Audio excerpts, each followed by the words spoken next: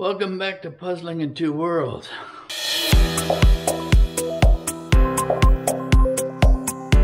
Before we get into my next video, my next puzzle, there's just a couple of things I wanted to touch on. One was really touched and moved by the number of people who had actually said they had missed my channel and had missed watching my videos over the last 4 or 5 months while we were away.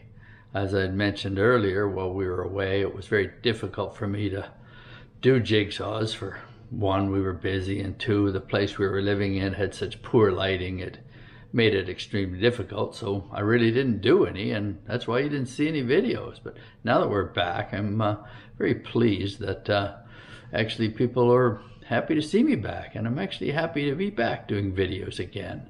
But before I start my next video, I also wanted to introduce you to a good friend of mine who has started her puzzle channel. She just put her first video up very recently, and the name of her channel is The Puzzling Canadian.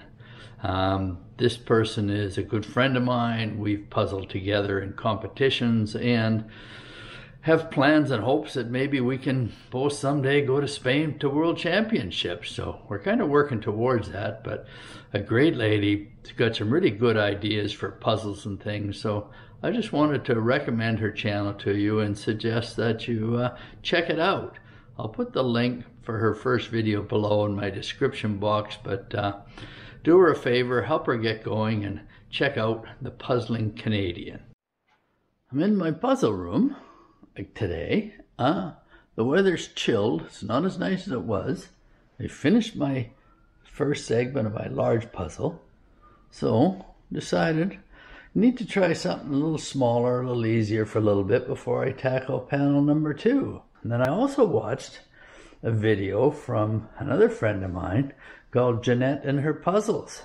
And in that one, Janette took a 500-piece puzzle and she did it with, she actually did 3 500-piece puzzles. I'm only going to do one. I found one here. But what she did was she did the 500-piece puzzle, and she did what she called a detailed sort, and timed herself, and she found that it was a very good way to do a 500-piece puzzle. Her time was very good. Apparently she's practicing to go to Spain to World Championships in September. I'd love to be there this year, but not this year, maybe next year. But anyway, so what I've got is I grabbed this puzzle here, which I've had for a while and been meaning to time myself on.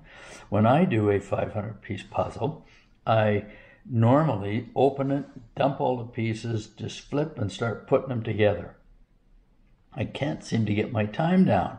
So what I'm going to do is I'm going to open this puzzle. I'll take the cellophane off because I'm going to do it more than once. I'm going to do it 2 times. I'm going to do it once my way, just opening it, dump and flip, put all the pieces together, time myself. Then I'm going to take it all apart, put it back in a box, and try it again, doing it the way Janette does it, by doing a detailed sort and then putting it together and seeing how the times compare. Understandably, the second time could be a little bit faster based on the fact that I've done it once already, but we'll just see how it goes. So I'm going to take the cellophane off, set myself up. I'm going to set myself up upstairs, actually, on my kitchen island, just because it's got a nice big countertop. And got my camera set up there, my tripod set up there. So I'm going to get this ready, set the camera up there, and I'm going to do the first go around is going to be my method of just flip and assemble. Dump and flip, as somebody else calls it. Okay, let's go do that. Got my timer here, got my puzzle. So the first go around is going to be just what we call a dump and flip. So let's see how that works out and see what my time's like.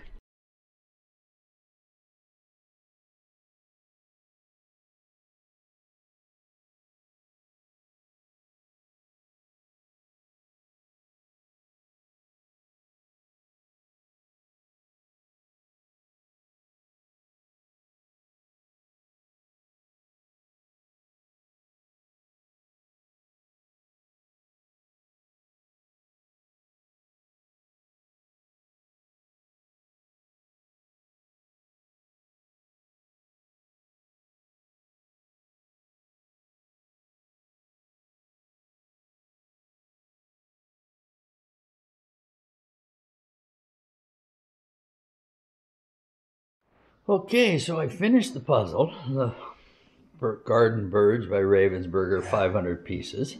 You may have noticed that my time-lapse stopped a little early. It's because my battery died, and that's probably because it took forever to do this. Absolutely way too long. My time was 1 hour 59 minutes. I'm not proud of that one at all. So now what I'm going to do is take it apart, put it back in the box, and now I'm going to try it the way Janette from Janette and Her Puzzles does hers, and sort first and see what kind of time I come up with. So let's do that.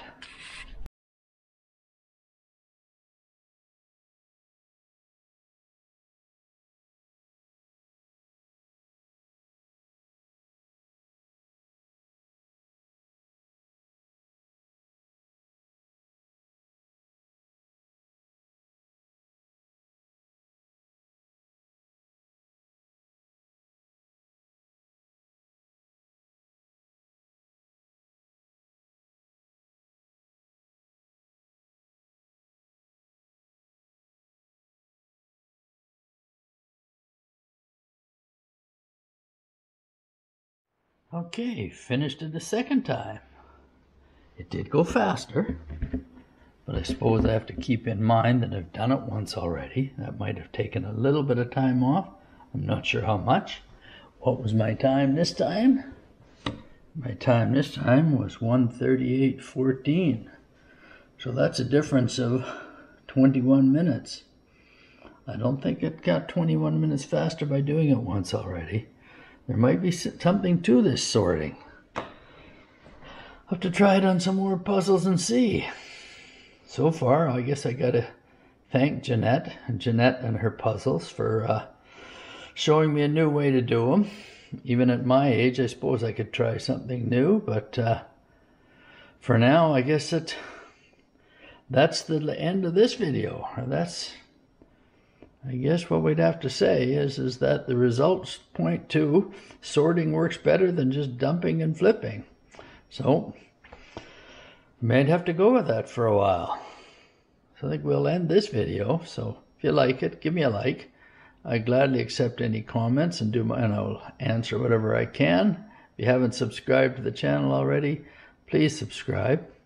With that, we'll leave it there and catch you on the next video.